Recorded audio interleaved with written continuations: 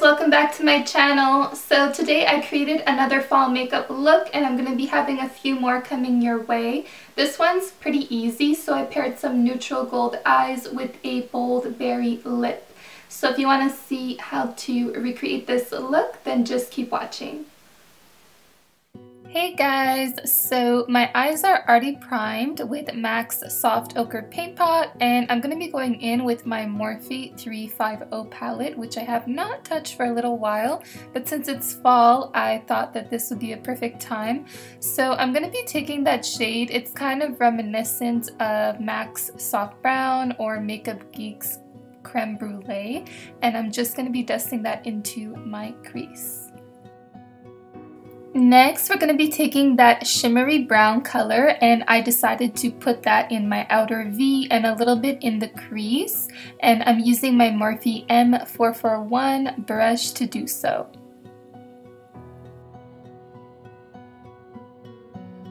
For this look, I'm mostly focusing the brown on the outer V and then dusting very lightly into the crease. I don't want a really bold crease for this look. I want it to be very subtle.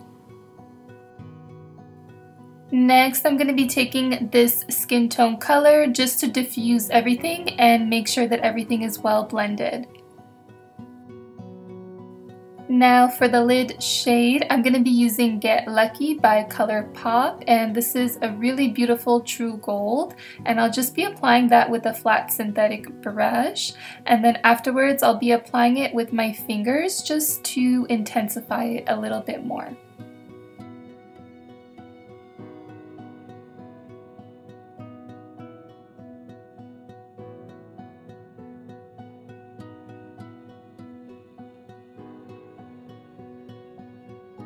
For my brow bone highlight, I'm going to be using Rapunzel by Makeup Geek, and then I'm just going to be going over that brown shade once again just to make sure that everything is well blended with all three shades that are on our eyes. For my inner corner highlights, I'll be using Nylon by MAC, and this is definitely like a goldish kind of shade, but definitely has a lot of white and vanilla undertones, so I thought that this looked really nice with all of these colors together.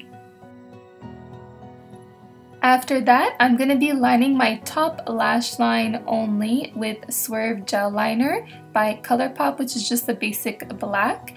And then I'll be lining my bottom lash line with some of that same brown shimmery shade and a little bit of Get Lucky just over it as we transition into Nylon, which I pulled down a little bit into my tear duct. For my eyelashes today, I'm just going to be putting on some mascara on my top and bottom lashes, and as usual, I am using L'Oreal Telescopic. And for my falsies today, I'm going to be using Red Cherry 138. As usual, for bronzer, I'm going to be using Kat Von D Shade in Light, and I'll just be applying that to my forehead and my cheekbones.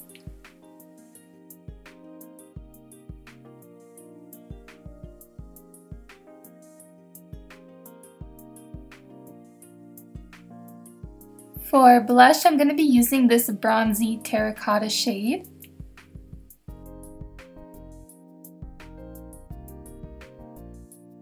The highlight that I'm applying today is Becca Champagne Pop. I know some people don't really like using a highlight when we're coming into fall and winter, but I personally really like it. I think that it makes the skin look very youthful. For lips today, I'm going to be going in with this berry shade. On camera, it's coming off a little bit more like a deep red, but in person, it's more of a plum with some red in it, so more so of a purple kind of shade.